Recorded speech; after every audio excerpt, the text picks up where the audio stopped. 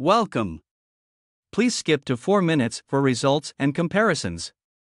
Today, we will present our paper INR-V, a continuous representation space for videos. Images are considered a complete signal. However, videos are often broken down as a set of a temporally coherent sequence of images. For instance, all the state-of-the-art video generation networks model videos as a sequence of images. Here, an image space is learned. Videos are then generated as temporally coherent paths in this image space. This limits the expressivity of video to image-based operations. For instance, editing on frames. Direct video-based operations like video inversion or future video segment prediction need architectures that model temporal and spatial constraints, ensuring that they are coherently learned. We propose that videos, like images, should be represented as a single signal. This would mean a latent space where each latent represents a complete video. However, such a representation is not straightforward. In a naive implementation, generating full videos would mean employing several 3D convolutional layers. As the dimension of the video increases, the computational requirements would drastically increase. Instead, videos can be parameterized using implicit neural representations. In such a paradigm, a function would take a pixel location x,y,t as input and generate the RGB value of that pixel. This would reduce the dynamic dimension of videos with millions of pixels to a constant few thousand parameters. With only few thousand parameters, a metanetwork can now be used to predict these neural representations. As shown in the picture, D is a metanetwork that takes a video code M as input and generates theta, the parameters of the implicit neural function f. D can then be trained over many neural representations. This allows D to learn a representation space, phi, over the neural representations. Each video instance Vn is then represented by a unique video code Mn. A meta-distribution, tau, is then learned by D such that every video code M is sampled from this space. Here tau is a continuous representation space for videos. D is a hypernetwork. This way, an entire video signal V is represented by a single latent point M sampled from a video space tau. However, hypernetworks are notoriously unstable to train, especially on complex spatio-temporal signals like videos. Training hypernetworks over thousands of video instances could take a long time to converge. We propose clip regularization and progressive training to stabilize hypernetworks. Clip regularization helps the training by assigning meaning to the latent space, tau. In a standard hypernetwork training, video codes M are regressed at the time of training for each video instance in the training set. Instead of directly regressing, we compute M by combining an encoded clip embedding Gn and autodecoded context code Cn. To generate clip embeddings for videos, we design VideoClip. It first uses a pre-trained clip encoder to encode each frame of a video. These frame-wise embeddings are then passed through a bidirectional GRU to generate video embeddings. In progressive training, we train D in stages. At each stage, D only sees a subset of all the training examples. We progressively increase the number of examples at each stage such that the video instances at each stage are a subset of the video instances at the next stage. The video code of each video V learned at a stage L is then reused at the next stage L+1. Now, we move to evaluation and comparisons. We first start by comparing INR-V with single INR. In single INR, each implicit function Fn is optimized individually for each video Vn. This is done by optimizing the shown equation.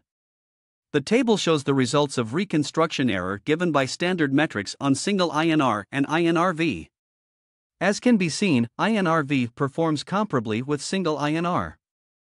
This indicates that INR-V has learned accurate video representations despite learning thousands of video instances at once. Whereas, single INR is trained individually for each video. Here, we show some qualitative results. As shown, the difference between INR-V and single INR is hard to notice.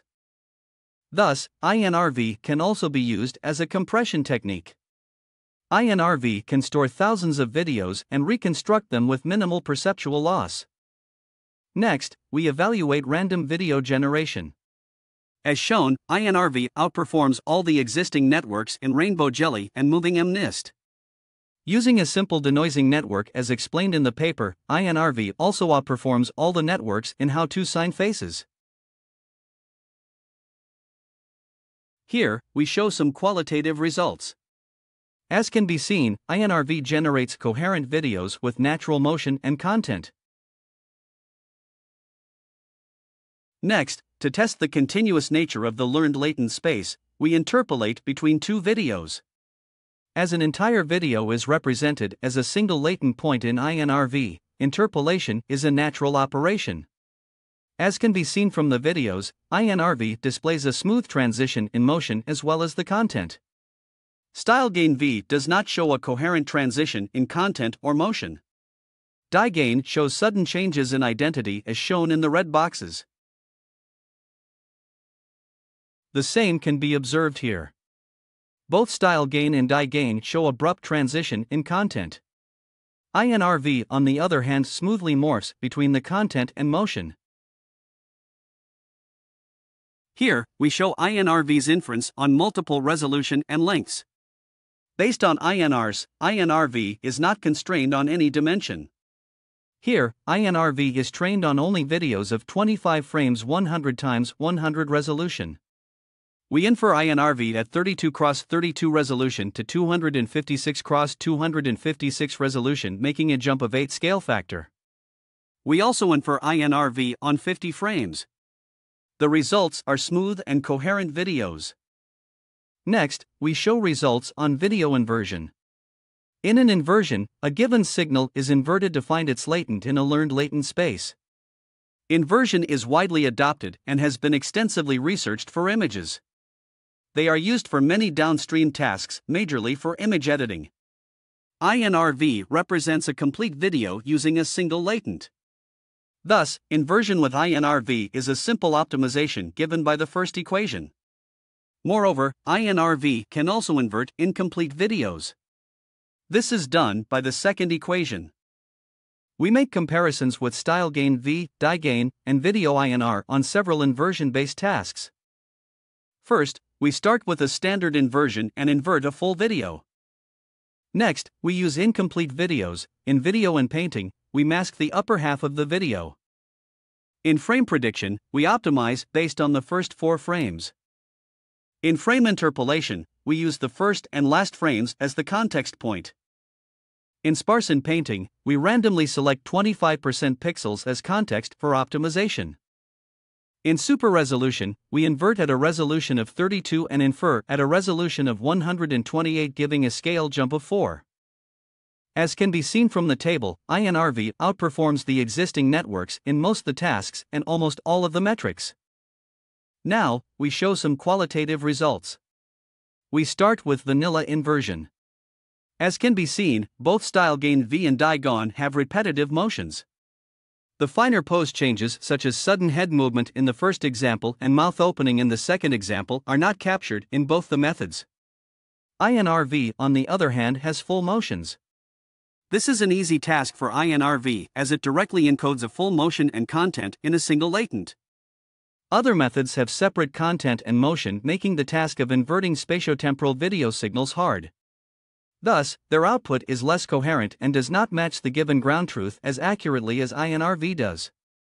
Please note that all the videos used are outside of the training set. Next, we look at inversion with half context. This is not possible with StyleGain-V.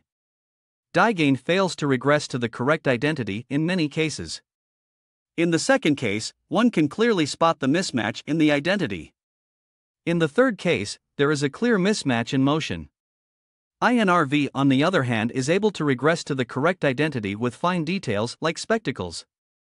It also captures the pose correctly as per the top half of the video. Here, we see some more tasks. In all of the tasks, INR-V is able to regress to the correct identity and pose. In sparse inpainting, INR-V is able to regress to the correct video despite the sparsity in context. For the task of frame prediction and frame interpolation, INR-V is able to generate meaningful missing context while capturing the given context well. Lastly, we look at the task of super resolution. In INR-V, the inversion is done at a resolution of 32 and the inference happens at a resolution of 128. As can be seen, the generated videos are often better than both bicubic and video INR. Even though video INR has sharper outputs, INR-V has smoother and more natural outputs. Now, we show some additional results on random video generation. As shown, INR-V learns a coherent content and motion for each of the datasets.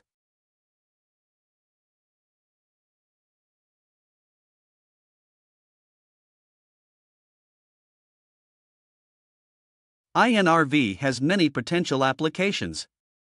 As shown, INR-V can store thousands of videos that can be used for compression. It can also generate diverse videos. This can power many real-life tasks such as automatically generating sign language videos and incorporating them in universities, schools, offices, and in daily grocery stores. INR-V also shows coherent motion on full video inversions that can be used for many downstream applications. For example, future video prediction like pedestrian trajectory prediction is necessary for building robust autonomous robots. Allowing video inversion with half context opens up endless possibilities. For example, video restoration. Finally, existing super resolution techniques super resolve low resolution videos with full context. As INR-V accurately inverts videos with incomplete context, it can also super resolve corrupted videos with parts of the video missing.